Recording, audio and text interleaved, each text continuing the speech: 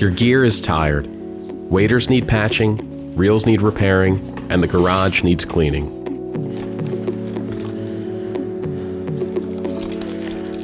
And you're tired. Staying in and catching up on a season's worth of lost sleep sounds wonderful.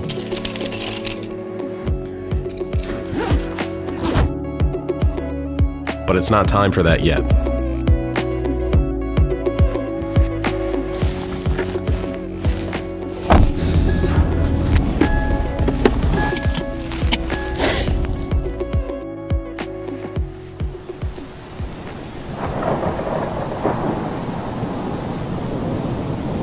Most of the big fish left with a nor'easter more than a month ago.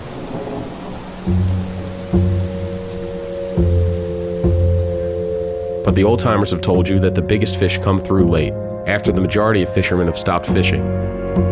So you keep going.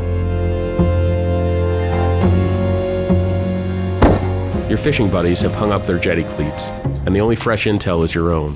But that's for the best. This late in the season, the stripers move so fast that if you chase reports, you'll rarely catch up to the fish.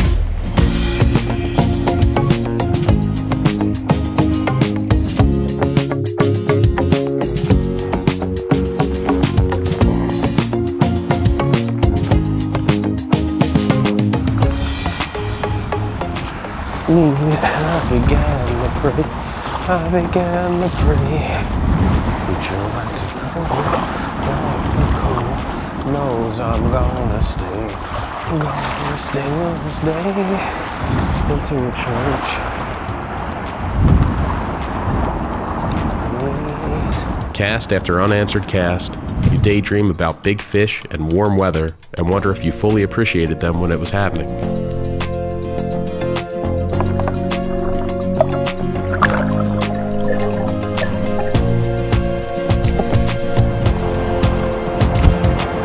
Wonder where the big fish you caught in July is right now. Off New Jersey? Virginia? Or maybe it's still here, fat as a pig and looking for one last meal before swimming south.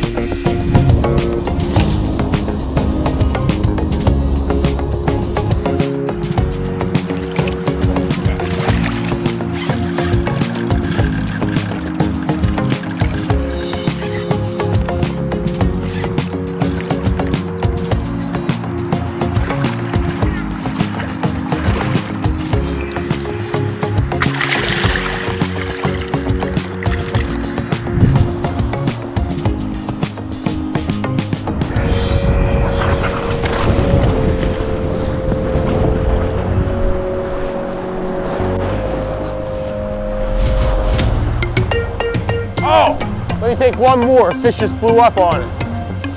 I think. It might not have been anything, but it might have been a fish.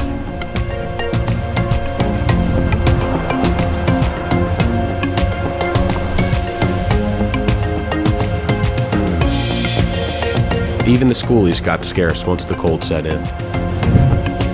You saw the last of them on a 15-degree morning more than a week ago.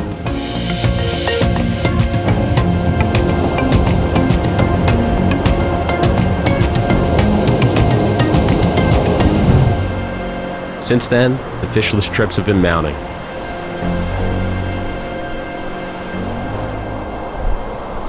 But you'll keep casting until you're absolutely sure the last bass is left.